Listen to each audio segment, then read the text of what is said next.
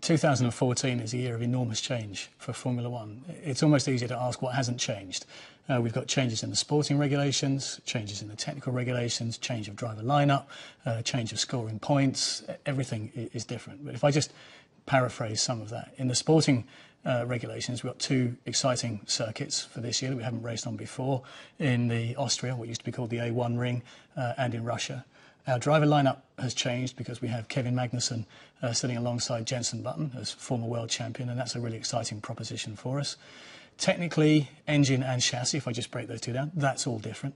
The engine is no longer a 2.4 litre V8, it's a 1.6 litre V6 engine with a very complicated energy recovery system. Not just braking energy, but now heat energy from the turbocharger and a huge lithium-ion battery in the middle of it as well. That means that the gearbox is going to be different. Instead of 7 ratios, it's 8 ratios. There are only 5 engines that have got to last you the season, and heavy penalties for failure. A gearbox has got to last 6 races.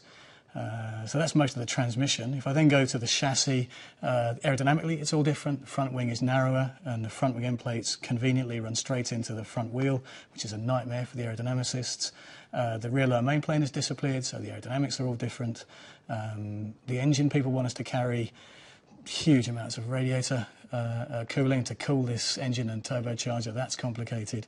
There's 50 kilos more weight on the car because of all the complex systems that go with it. We can only squirt fuel in at 100 kilos, maximum fuel rate of 100 kilos per hour, and that's measured. And on top of all that, we're limited in what we can do in the wind tunnel by the sporting regulations as well. So what's not to like? Quite busy over the next few months as you prepare for the new season. I think the busiest things for it, whenever you have what feels like a complete reset in the regulations, everybody starts from ground zero. There is no carryover, no evolution of the concept from last year to next year. So it's a clean sheet of paper. If you imagine that a car is typically 13 or 14,000 parts, and we're all out in the supply chain and all making bits over the winter. Bear in mind, we only finished racing at the end of November last year, and here we are at the end of January, ready to launch another 14,000 parts. So for the designers, the production guys, it's just a huge logistics challenge. But with these, with the new powertrain and all of that complexity within it, reliability is going to be absolutely key. Both managing heat and managing just this very early, very exciting technology, but stuff that we don't yet know about. So for the first quarter, I think we've got our hands full, just making sure we can get these things to race properly.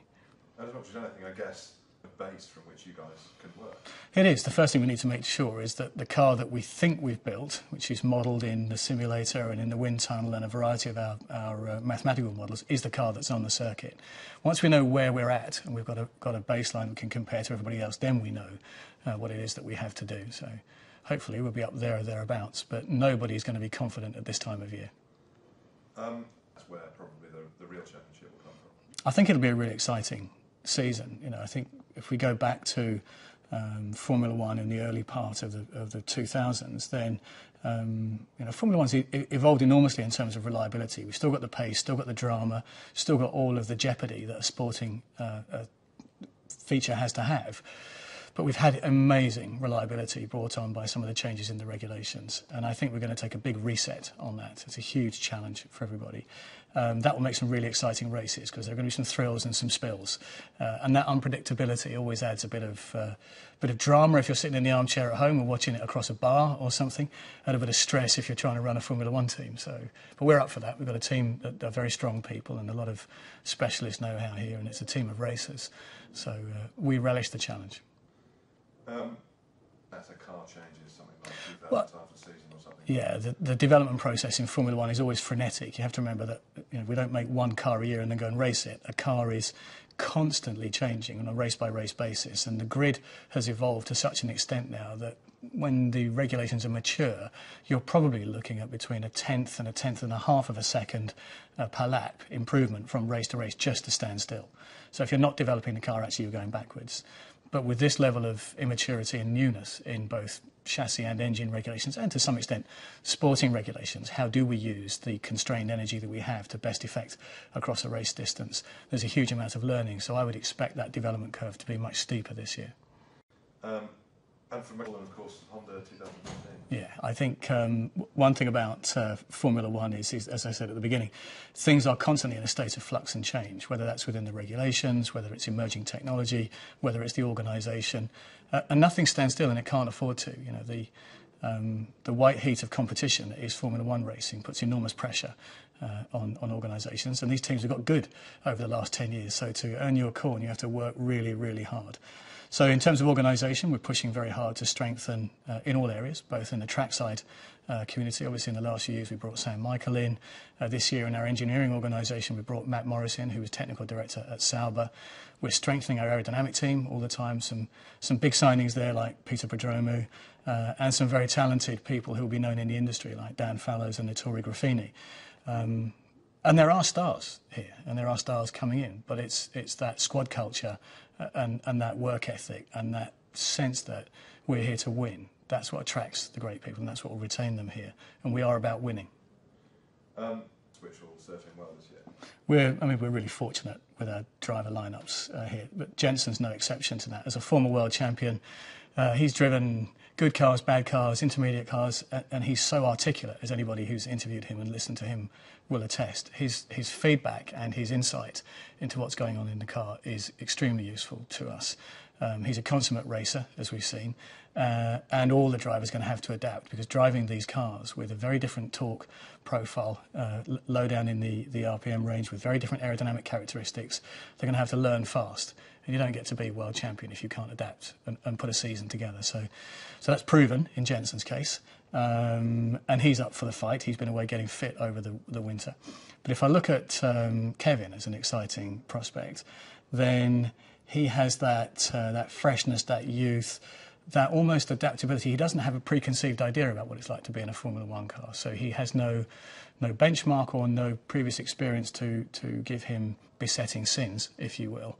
And he has that youth and adaptability and a real hunger, as they all do when they come in. And we just need to make sure that we unleash that when it's appropriate, and we shelter him from some of the fierceness and white heat of the other parts of Formula One. Perhaps on a level playing field. I agree with you. I think that if ever there was a time to come into Formula One and start on a level playing field, this is it. Because, as I described earlier, everything is different. He is so hungry for this, though. He's worked so hard. We have had him in the Formula One car in previous incarnations here, testing for us, and he's done a fantastic job. Eye-opening in some cases when we've seen him in the tests. And what kind of pace he can put in relative to the majority of the grid. He's earned his place to have a go.